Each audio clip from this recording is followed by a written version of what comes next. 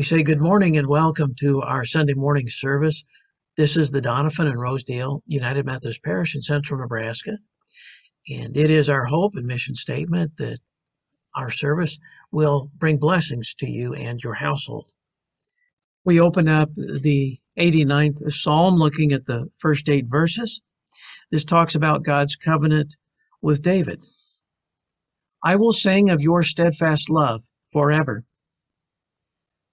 With my mouth I will proclaim your faithfulness to all generations. I declare that your steadfast love is established forever. Your faithfulness is as firm as the heavens.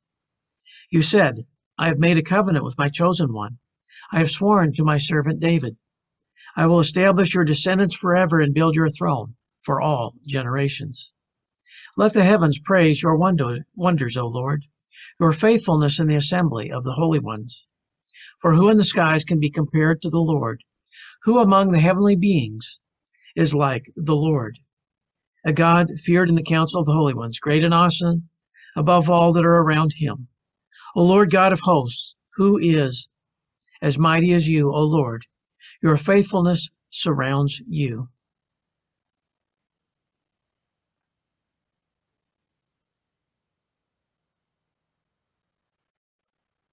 I declare that your steadfast love is established forever.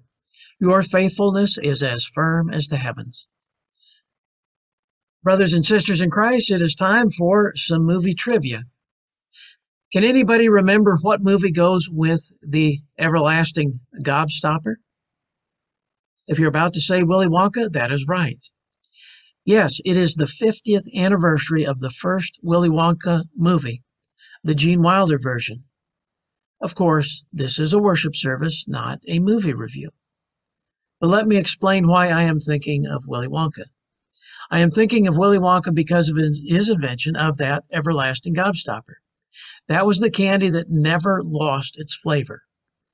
Unlike chewing gum, it kept its taste, period. It is the everlasting gobstopper. That ties in with our scripture today. The everlasting gobstopper can remind us of something else that is everlasting. God's love is everlasting. Psalm 89 says steadfast love. Psalm 89 says God's love is established forever. Is that what it says in the Hebrew? Are you sure it says everlasting? Yes, it most certainly does. The word steadfast is translated from the root om. Om means eon. Eon means ages, eternal ages, a long, long time. The word love is translated from the word chesed. Chesed may be translated as kindness, mercy, or love. In this context, it means love. There we have it, steadfast love, love that lasts through the eons.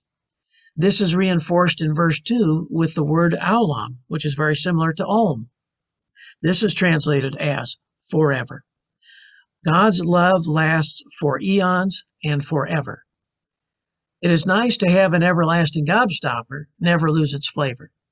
It is awesome to have the everlasting God never lose his love for us. God's perspective is forever. Psalm 89 talks about God's forever relationship with King David's throne. I have sworn to my servant David, I will establish your descendants forever and build your throne for all generations. This implies that God will keep a son of David on the throne of Israel forever. But some of us may be saying, wait a minute, Israel does not have a king anymore. 4 different times, foreign kings defiled the Jewish temple and deposed the king. The Assyrians did it in 721 BC. The Babylonians did it in 587 BC. The Greeks did it in 168 BC. And the Romans took their turn in 70 AD. So what about God's promise to keep a forever throne for David's descendants? Has God failed on a promise? Yes and no. Yes, the earthly line of King David has been disrupted.